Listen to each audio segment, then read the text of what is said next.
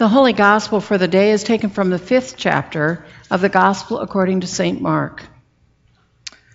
When Jesus had crossed again in the boat to the other side, a great crowd gathered around him, and he was by the sea. Then one of the leaders of the synagogue named Jairus came, and when he saw him, fell at his feet, and begged him repeatedly, "My little daughter is at the point of death. Come and lay your hands on her, so that she may be made well and live." So he went with him, and a large crowd followed him and pressed in on him. Now there was a woman who had been suffering from hemorrhages for 12 years. She had endured much under many physicians and had spent all that she had, and she was no better, but grew worse. She'd heard about Jesus and came up behind him in the crowd and touched his cloak. For she said, "If I but touch his clothes, I will be made well." Immediately her hemorrhage stopped, and she felt in her body that she was healed of her disease. Immediately aware that power had gone forth from him, Jesus turned about in the crowd and said, "Who touched my clothes?" And his disciples said to him, "You see the crowd pressing in on you. How can you say, 'Who touched me?'" He looked all around to see who had done it. But the woman, knowing what had happened to her, came in fear and trembling, fell down before him, and told him the whole truth. He said to her, "Daughter, your faith has made you well. Go in peace and be healed of your disease." While he was still speaking, some people came from the leader's house to say, "Your daughter is dead. Why trouble the teacher any further?" But overhearing what they said, Jesus said to the leader of the synagogue, "Do not fear, only believe." He allowed no one to follow him except Peter, James, and John, the brother of James. When they came to the house of the leader of the synagogue, he saw a commotion, people weeping and wailing loudly. When he had entered, he said to them, "Why do you make a commotion and weep? The child is not dead, but sleeping." And they laughed at him.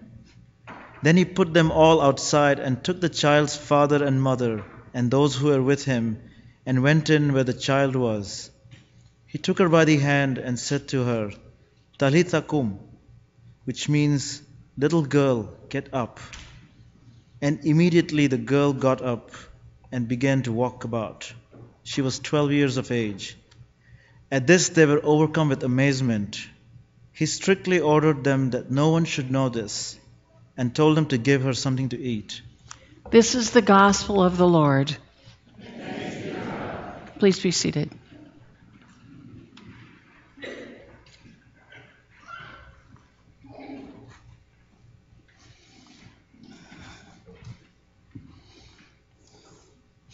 Just as we began this day with a confession and prayer from the presiding bishop of the ELCA, we began these thoughts with her public statement. But before we do that, let us pray together. Send your Holy Spirit, Lord, to be among us, that this Spirit of yours would be our spirit, and that we would truly hear what you would have us hear. In her public statement, after the shooting of in South Carolina, Elizabeth Eaton wrote, "It has been a long season of disquiet in our country. From Ferguson to Baltimore, simmering racial tensions have boiled over into violence. But this, the fatal shooting of 9 African Americans in a church, is a stark, raw manifestation of sin that is racism. The church was desecrated. The people of the congregation were desecrated. The aspiration voiced in the Pledge of Allegiance that we are one nation under God was desecrated. Mother Emanuel's AME pastor, the Reverend Clementa Pinckney, was a graduate of Lutheran Theological Southern Seminary, as was the Reverend Daniel Simmons, associate pastor at Mother Emanuel. The suspected shooter is a member of an ELCA congregation. All of a sudden, for all of us, this is an intensely personal tragedy. One of our own is alleged to have shot and killed 2 who adopted us as their own. We might say that this was an isolated act by a deeply disturbed man, but we know that that is not the whole truth. It is not an isolated event. And even if the shooter was unstable, the framework upon which he built his vision of race is not. Racism is a fact in American culture. Denial and avoidance of this fact are deadly. The Reverend Dr. Pinckney leaves a wife and children. The other 8 victims leave grieving families. The family of the suspected killer and 2 congregations are broken. When will this end? The 9 dead in Charleston are not the first innocent victims killed by violence. Our only hope rests in the innocent one who was violently executed on Good Friday. Emmanuel, God with us, carried our grief and sorrow, the grief and sorrow of Mother Emanuel AME Church, and he was wounded for our transgressions, the deadly sins among us. I urge all of us to spend a day in repentance and mourning, and then we need to get to work. Each of us and all of us need to examine ourselves, our church, and our communities.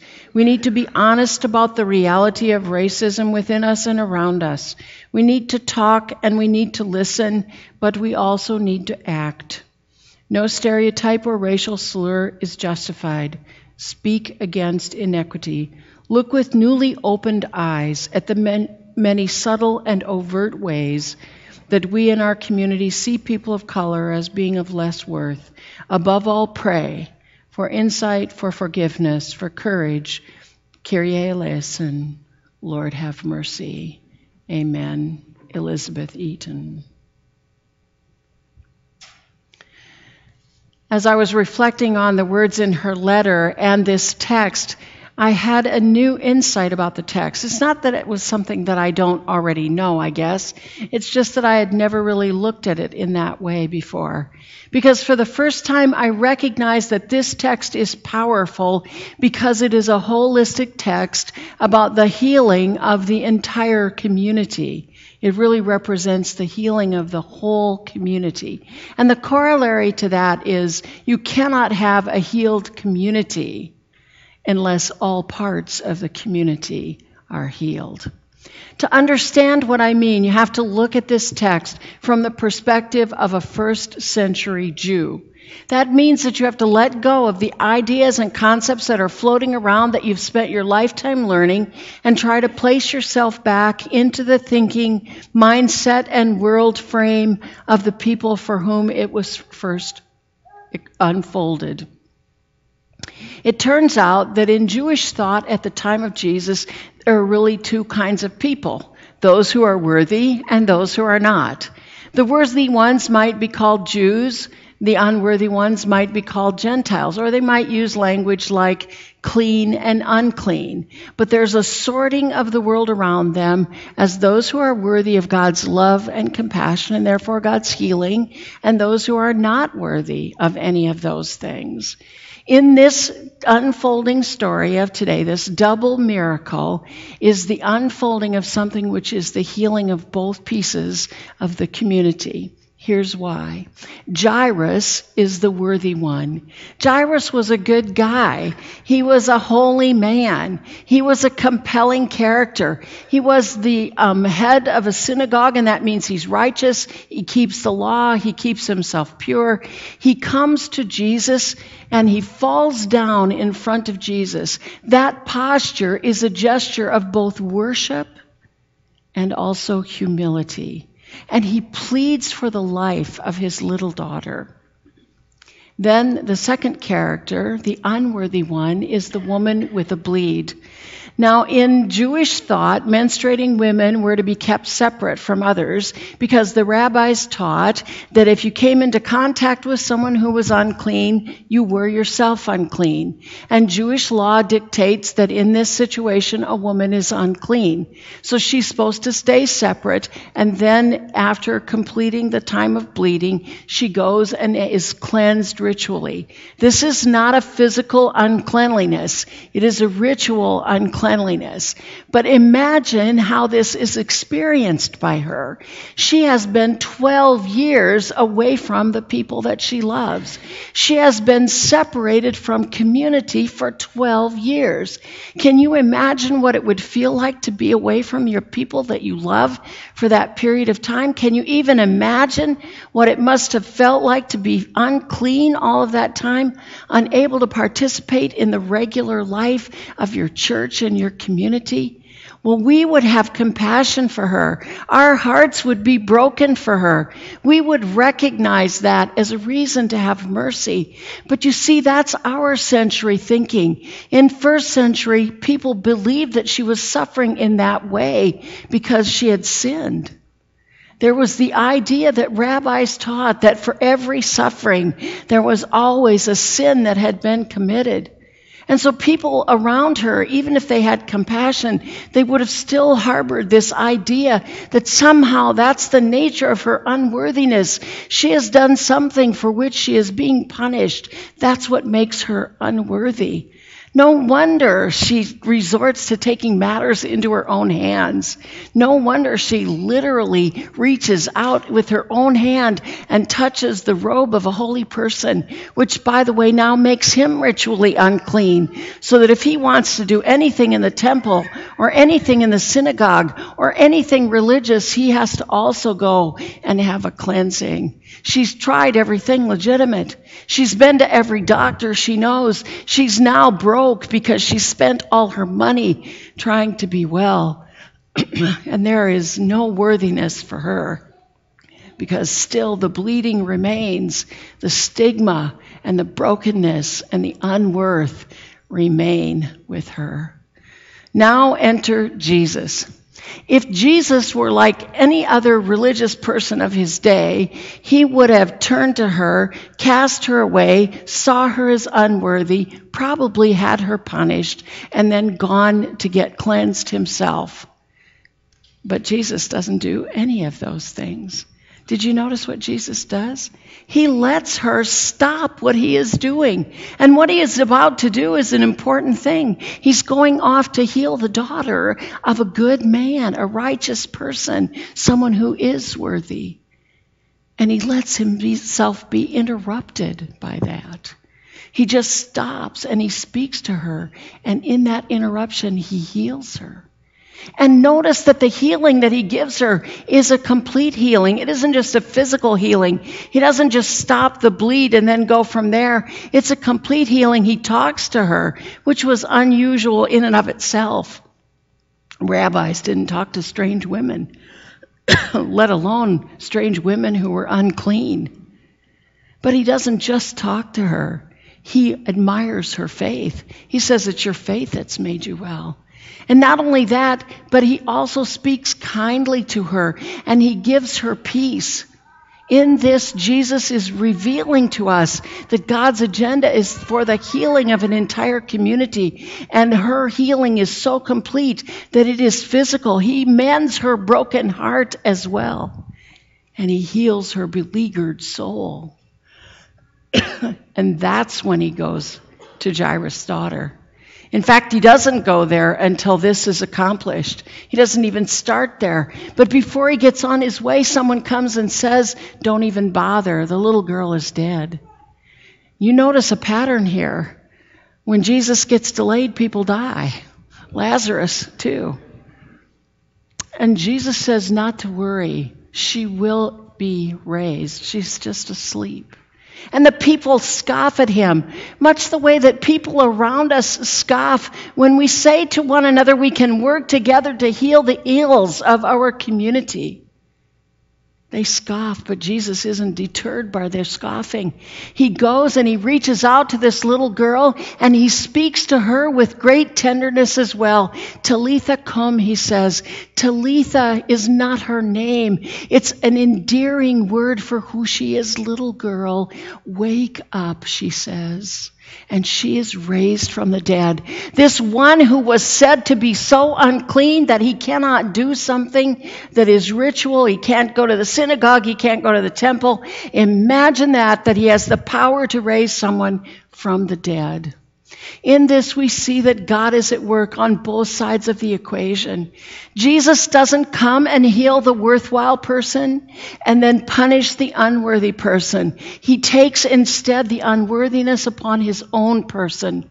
And we see this coming to its apex when he hangs on the cross. When Jesus dies on the cross, it doesn't have any relevance to our worth or lack of worth. He dies there for all of our unworthiness. He takes it upon himself that it is no longer a barrier to our healing, our recovery, our forgiveness from sin. This is our God, the one who wants healing for the whole human family, and it is not grounded on whether or not we as a human family think someone is worthy of that healing or not. Now, as long as we recognize that it's God at work here, that God is the one who is the actor in the story, that God is the one who has done the healing, then it is appropriate and helpful for us to see how we can participate in what God is doing in healing our world. We can look at the ways that we who love God and follow God might participate in what God is already doing to bring healing to the world. So Jairus first. First of all, Jairus comes and seeks healing. Now that may sound simple, but if we really want to participate in the healing of our community and our state and our nation and the world, the first place we have to go is to bring it to God. We talk about being a Christian nation, but I have to wonder how many people around us lift to God for healing our broken world. I have to wonder how many times a day are we appealing to God for the healing that is needed in this broken world. But that's not all that Jairus does. The other thing that Jairus does is not stop Jesus from being interrupted. Did you hear what I said? He does not stop Jesus from interrupting the trip to his little daughter. He doesn't hurry Jesus. He doesn't push the woman away. He seems somehow to recognize that to stand back and wait is part of the healing and wholeness that he is seeking for his daughter.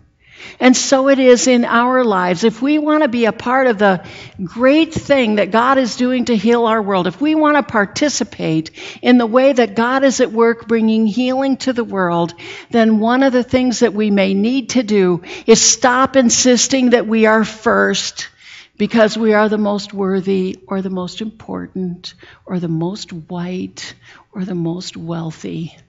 God knows what all needs to be healed. And we may have to step back and be second in order for God to accomplish the healing of our broken world. Now then is the woman. She also participates in the healing that God is bringing. Like Jairus, she participates by seeking it. You just cannot escape this simple fact. You can't expect God to heal unless you are willing to seek it. Once again, are we seeking the healing of God? But this woman is a little different than Jairus because she has to overcome the stigma of her culture in order even to seek healing. How hard do you think it must have been for her to go out into that crowd? How much courage did it take to reach her hand out and simply touch this holy man? How many messages of "you're not worth it," "you are so bad," how many times has she heard those words? How much has it affected her soul? Do you see the courage it took for her to reach out? And so the brokenness in our world, we participate in that by not buying into that message of the world that you're not worth God's healing touch for you. If you've heard that in your life, or you have heard someone say it about a group, recognize Jesus' action in this text makes it patently false. There is no person that God does not want to touch, to heal, and to shape into new life. In July of 1944, the Swedish government sent a man by the name of Raoul Wathenberg to Budapest. He was to oversee the release of prisoners from prison camps and ghettos and so forth near the end of the war. It wasn't an easy job. There was a lot of pressure. It's estimated that he single-handedly saved between 20 and 100,000 people, mostly Jews, by giving them compassionate passports, by finding them hostels to stay in, or perhaps by his own efforts to thwart a plan to bomb the ghettos and just destroy them. He's responsible for saving all of those lives. In January of 1945, the Soviet overlords of the city of Budapest called him in to their headquarters. He went because he assumed that he would be safe because of his diplomatic immunity. On that date, he said to a friend he wasn't really sure if he was under arrest or under protection of the Soviet government. And so it was that no one ever again heard or saw him in history. After 11 years of pleading and cajoling, arguing and shuffling on the part of the Swedish government, the Soviet Union was forced to admit that Wallenberg was killed in prison in 1947. It took till 1956 for the truth to come out. Because sometimes when you participate in the healing that God is doing in the world, it's dangerous and costly. We live in a world that is vastly polarized. We live in a world of extreme ideas and extreme conditions, and the one thing that all those extreme ends have in common is the idea, the assumption that people on the other side are not worthy of love or respect or compassion or a place at the table or love or life or anything like that. And so it is that we also have a choice. We can choose either to be a part of God's healing or not. We can choose to remain a part of those extremist ends which just are eating our world alive. We can choose to stay a part of the brokenness of the world around us. Because when we take that stance, it is a sign not only of an unhealed community, but a community that does not want to be healed. Alternatively, we can choose to be on God's side of healing and see to the healing of our whole community and of our whole world. For some of us, that may mean stepping back and letting someone else put their hand on the robe of Christ. And for some of us, that may mean overcoming the messages we hear and putting our hand on the robe of Christ. What will you do?